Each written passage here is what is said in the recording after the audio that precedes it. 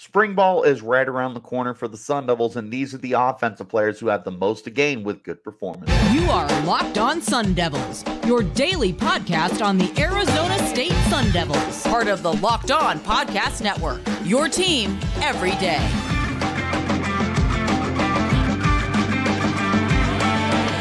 Welcome back to the Locked On Sun Devils podcast, part of the Locked On Podcast Network, your team every day.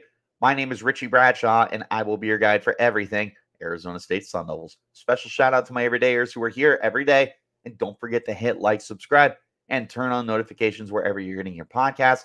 Stay in touch with the show by following me on Twitter at RichieBrats36 and the podcast at LO_Sun Devils. These days, every potential hire can feel like a high-stakes wager for your small business. That's why LinkedIn Jobs helps find the right people for your team faster and for free. Post your job for free at linkedin.com/lockedoncollege. Terms and conditions apply. Ladies and gentlemen, welcome back in to the podcast. Today and tomorrow, we are going to be previewing the offensive side of the football today and the defensive side of the football tomorrow for players who have the most to gain during spring ball. We are just over a week away from the kickoff to spring practices, and it's very exciting because although there's a lot of returning players for the Sun Devils from last year, there's a lot of new players that are coming in as well. And this list is going to be a little bit of both. There are some transfers coming in who have a lot to gain. There are some returning players. There's a couple of freshmen. And that's where we're going to take a look today at, who can gain the most. And that can look like a lot of different things. It doesn't necessarily mean that they can earn a starting job, right? Because quite a few of these positions feel locked up. Like we know who the quarterback is. We know who the starting tight end is. We know who wide receiver 1 is, running back 1. We have a good feeling, at least, of how those are going to shake out. But, of course, there are depth positions. There are other starting positions. An example, the offensive line has a lot of guys who can potentially step in and find themselves important jobs. Like, there are a lot of opportunities here. And a good spring ball session for these guys, and they'll have about a month to show off what they can do, is going to really start them off in the right direction because they take that momentum and they start applying it to the off season when they are going to be working by themselves and creating chemistry with each other over the summer, working out, doing drills and everything. It's a very important opportunity for them. So without further ado, let's go ahead and get the conversation started. We will start, of course, as always, with some honorable mentions. I have a handful of them. The first one and the most obvious one is Jordyn Tyson. Yes, he's quarterback 1. To me, there's no question about it. But nobody's position should be locked up in theory. Now, some guys like Elijah Badger and Cam Scadaboo, yeah, they've got their position locked up. But in theory, you should be competing consistently to maintain that role. And that's for Jordyn Tyson because you do have Trenton Bourguet back. And having Bourguet back in the folds is going to help bring out the competition here, secure a veteran presence both in the position and in the locker room, and have a positive impact for everyone around him. People play better because he's able to rally the troops. So Jordyn Tyson needs to come out and have another strong spring ball. He did that last offseason. He did it during training camp, and it got to a point where he was the week 1 starter for the team. And to be able to repeat as your week 1 starter, he needs to come out and play out of his mind. So spring ball is very important for him. Again, I understand that QB1 should be locked up, but that doesn't mean that you don't have a lot to gain, especially when you consider how much time he missed last year.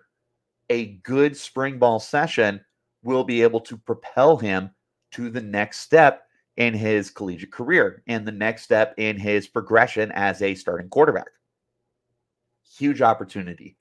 Next guy I want to mention, Bram Walden.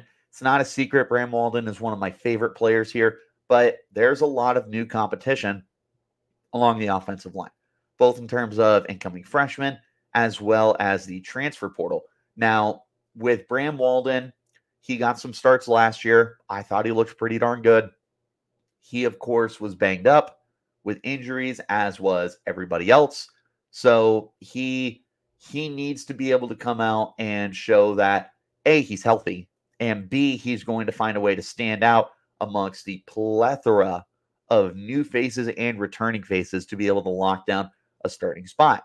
And he's pretty much competing for left tackle, in my opinion, because at right tackle, it should be Emmett Boley returning from injury.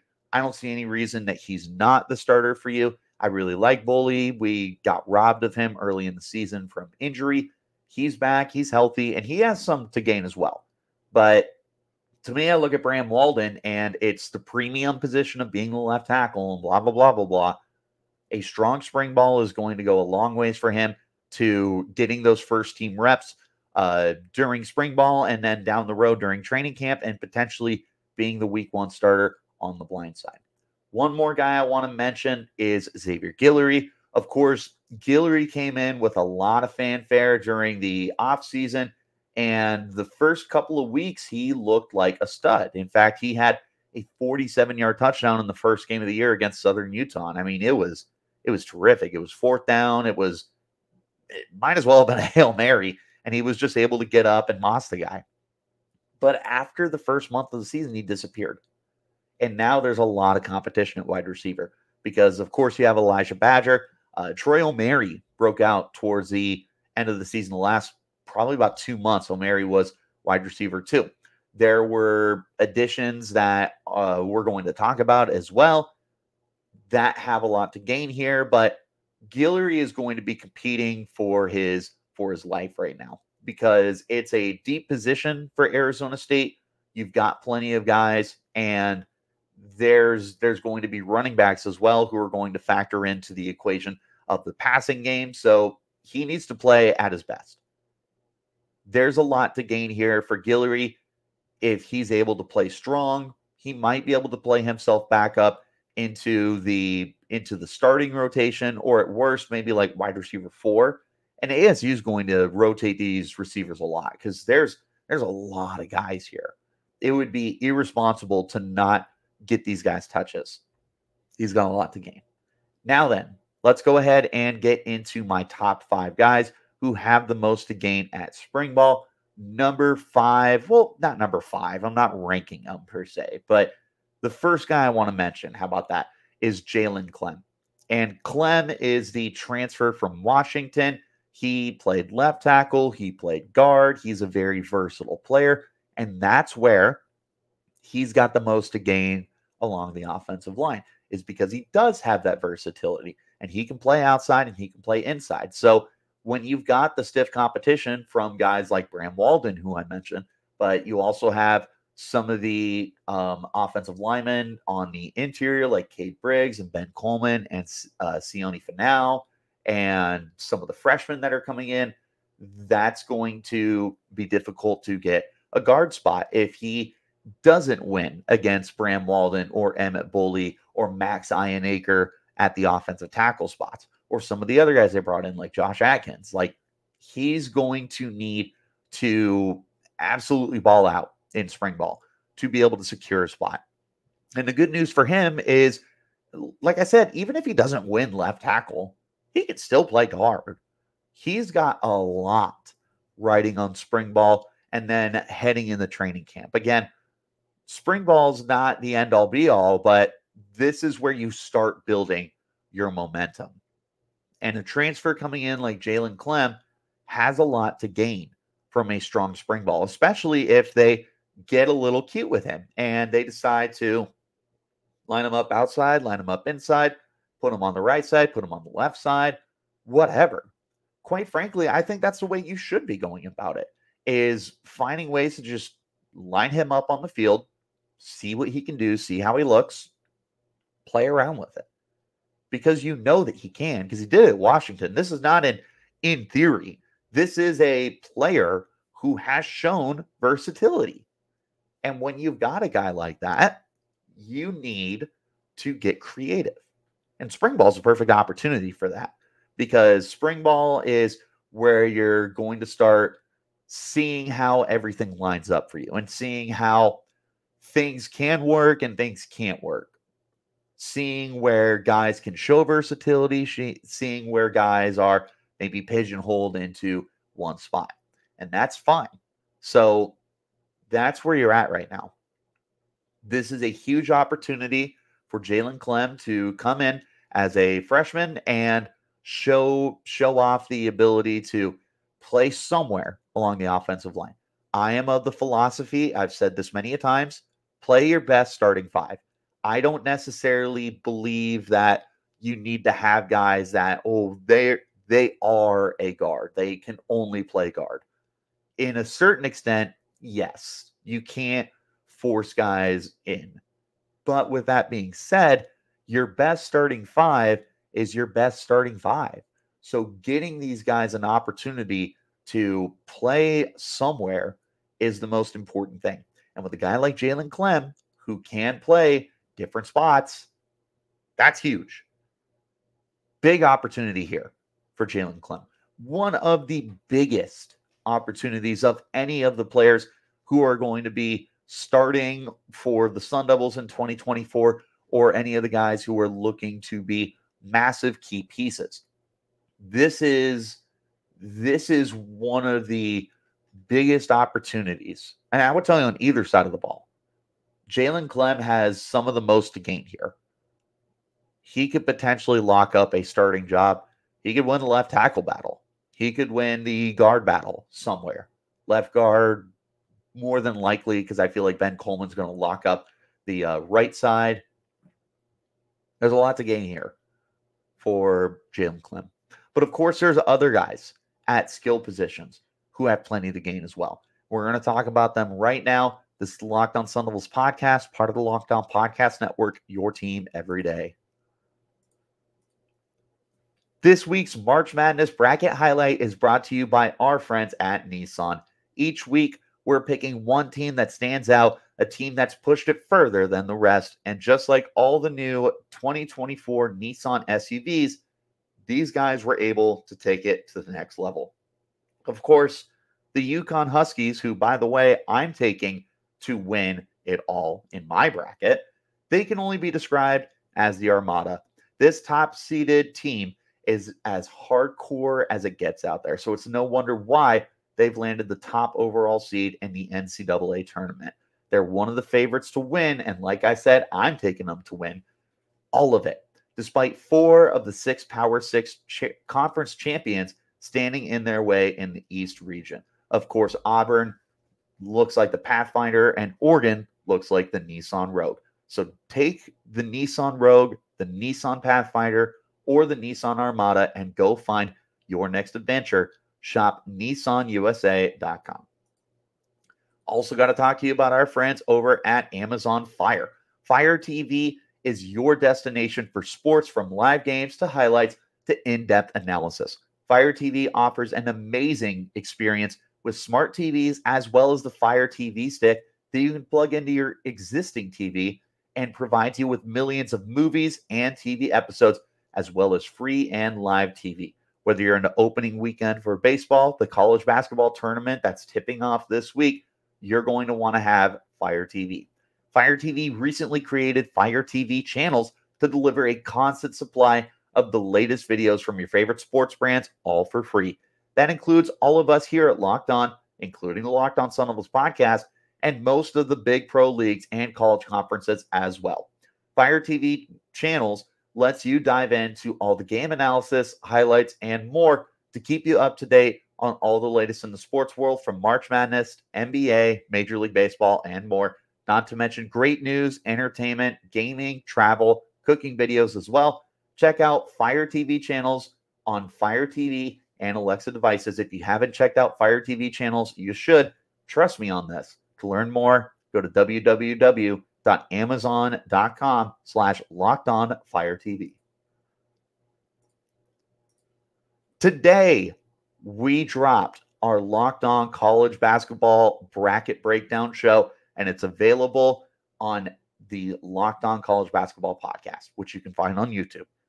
Experts, Andy Patton and Isaac Shade, two of my buddies, will break down their brackets and discuss everything you need to know to fill out a winning bracket and prepare for this year's NCAA tournament. Find the Locked On Bracket Breakdown now on Locked On College Basketball Podcast, wherever you're getting your podcasts.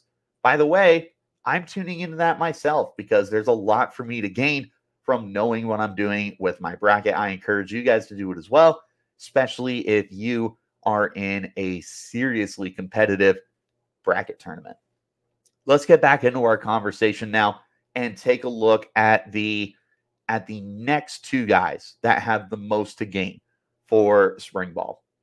We're going to take a look at the unheralded position here, and that's tight end. And I've talked about him before, and I'll talk about him again, and that, of course, is Bryce Pierre.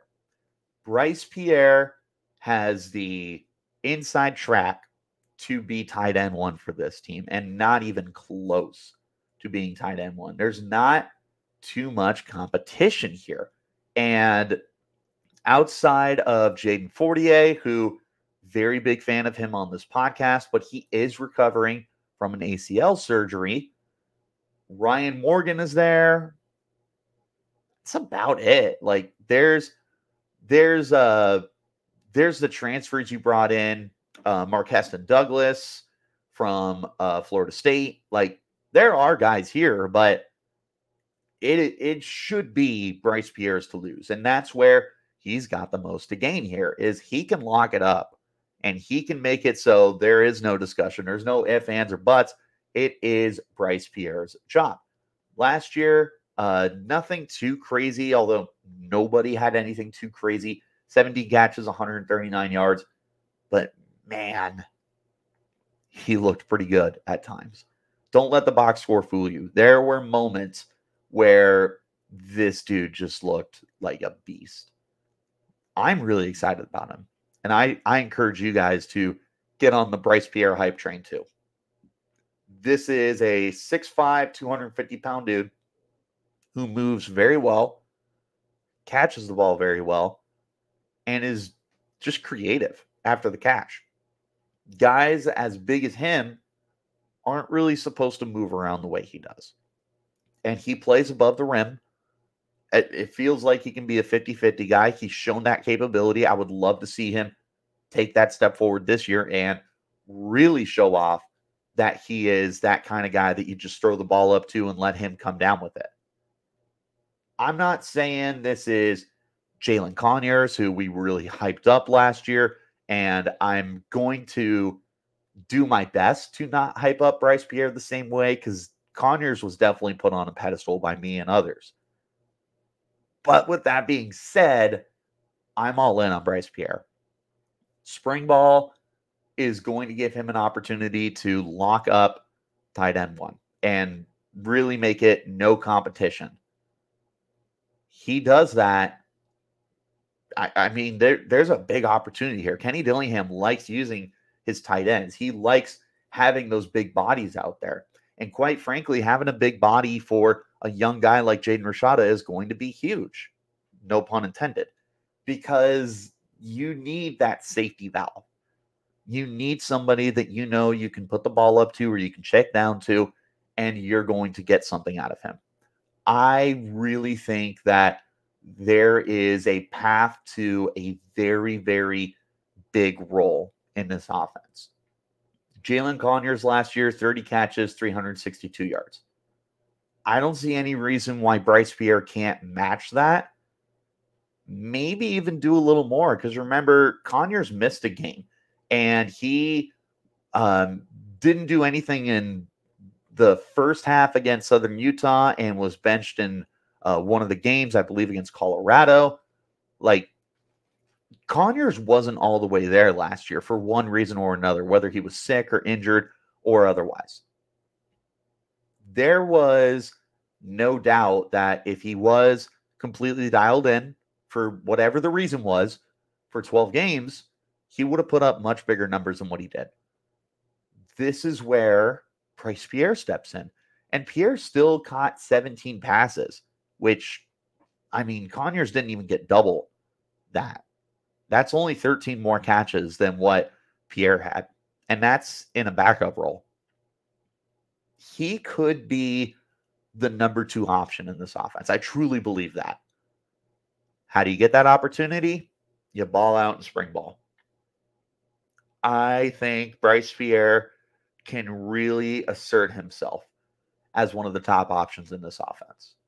Really excited about him. Another guy I want to talk about, Kyson Brown. Brown could be the future of this backfield. Last year, he came in as a freshman. I think there was a lot of belief that he was going to redshirt, but that wasn't the case because he got touches in just about every game. And he deserved every touch that he got. 23 carries, 106 yards. For what it's worth, he caught 9 passes for 49 yards, but I don't think he's going to see another big receiving role, especially when you got Cameron Scadaboo and Ridley Brown and the host of other guys out wide and inside that are going to be catching passes. But where he can really lock up his position here is running back 2. Last year, DeCarlos Brooks was the guy when he was healthy. When he was on the field, he was the difference maker. You had thunder with Cam Scadaboo and more thunder with DeCarlos Brooks. And Brooks is going to come into training camp as running back 2, as well he should. He's the veteran. He's proven. He's a stud. But Kyson Brown can usurp him of that role.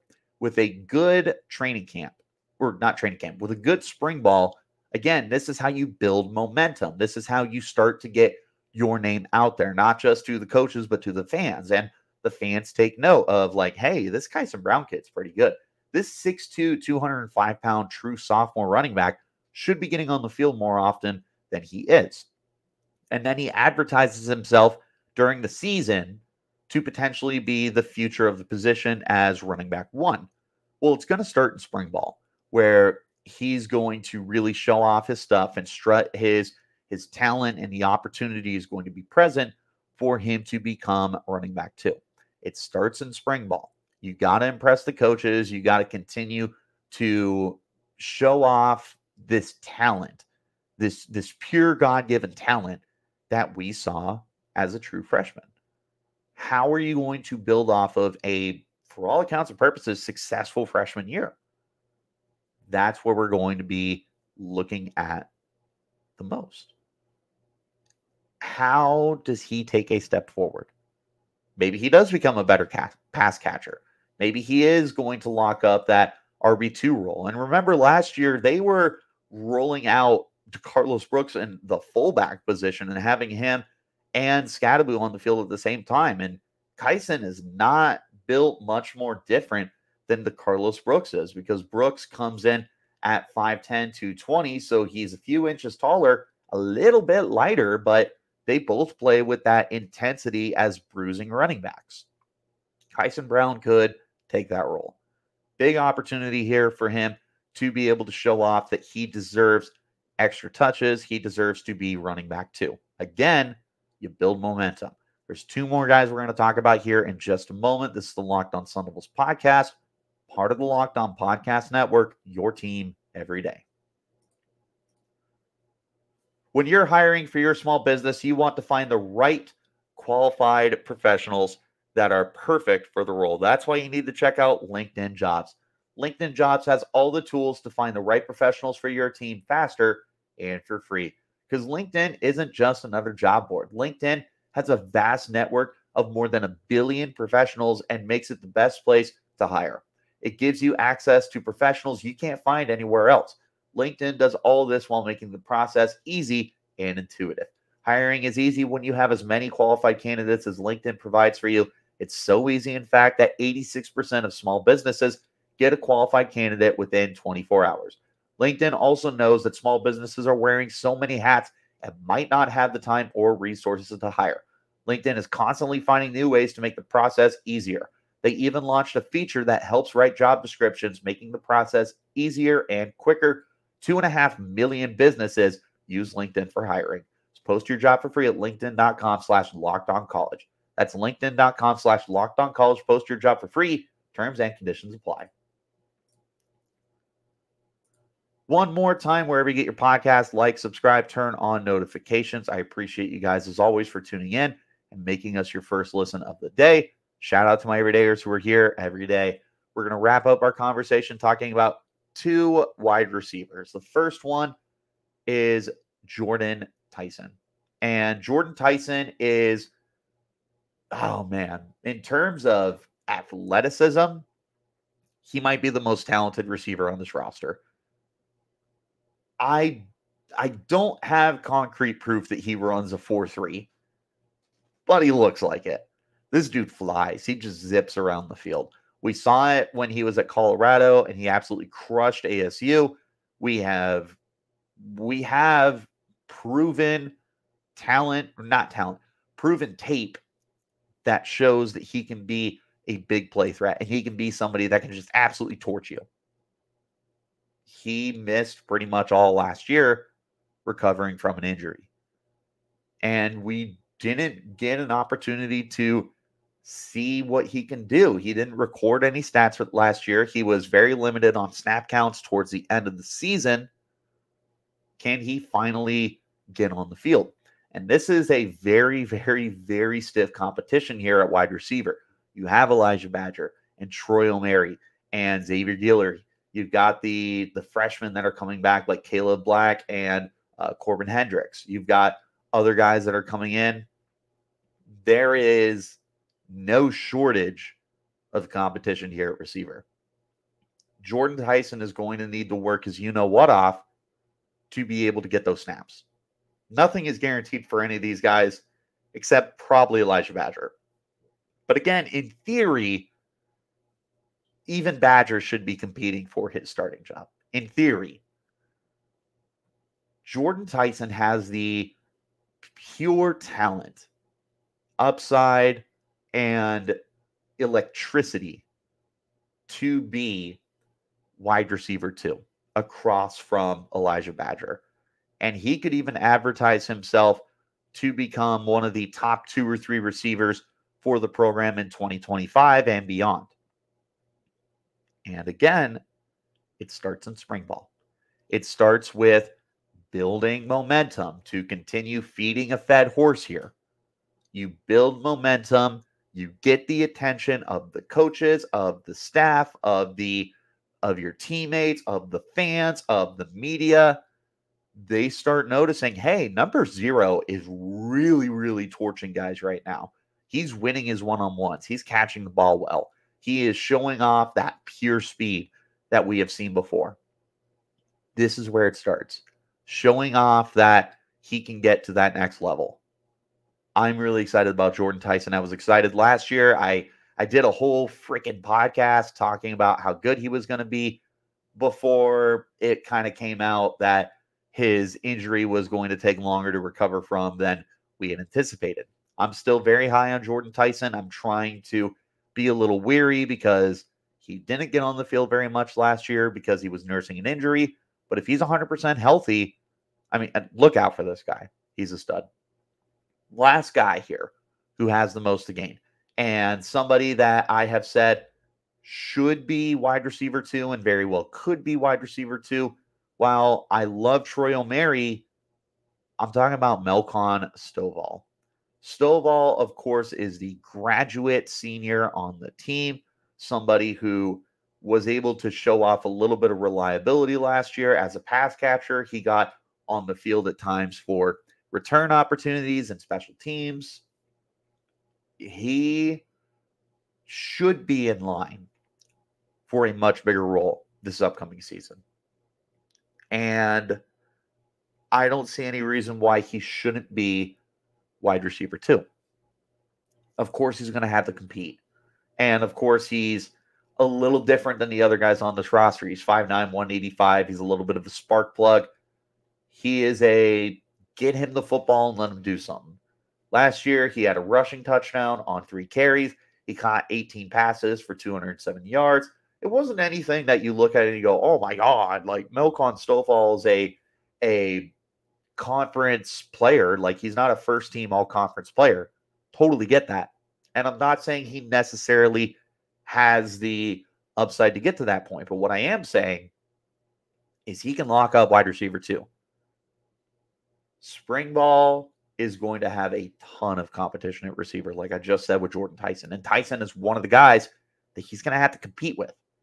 But with that being said, one of the things that really helps Stovall stand out is the volume that he has had previously. He was a 3-year player at Nevada where he caught over 100 passes and just about 1,000 yards. He's got the resume that kind of shows off like, hey, this guy might be your savvy veteran that you're looking for.